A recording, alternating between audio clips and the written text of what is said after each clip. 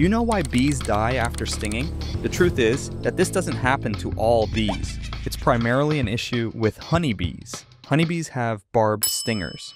Imagine a fishhook. Once it's in, it doesn't come out easily. When this bee stings, the barbs get stuck in your skin. When it tries to fly away, the bee tears away part of its abdomen and internal organs.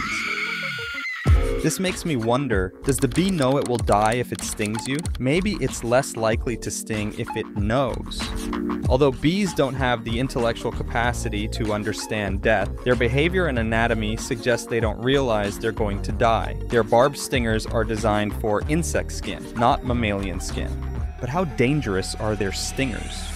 From 2011 to 2021, an average of 72 people died every year in the USA due to wasp and bee stings. The number of deaths ranged from 59 in 2012 to 89 in 2017. And get this, 84% of those deaths were men. Most of the time, the effect of a bee sting is just a local reaction. You feel pain, swelling, redness, and itching. Their stinger is attached to a venom sac, so even after the bee flies away, the stinger keeps pumping venom into you for several minutes. That's why it's super important to scrape the stinger with your fingernails. But don't use tweezers. This can release more poison into your skin.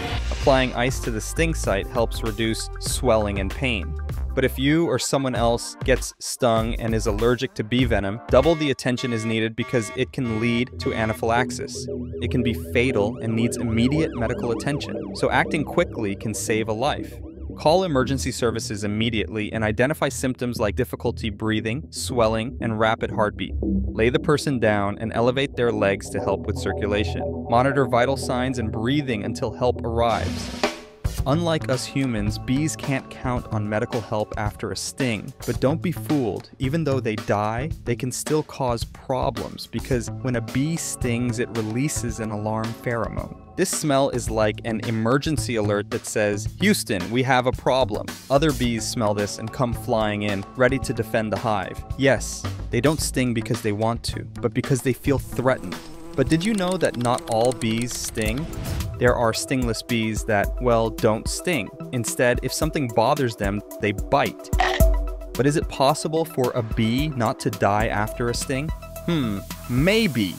Even though bees usually die after stinging due to the barbed stinger and subsequent abdominal rupture, other species of bees, like bumblebees and carpenter bees, have smooth stingers and can sting multiple times without dying. Those are the ones you really need to watch out for.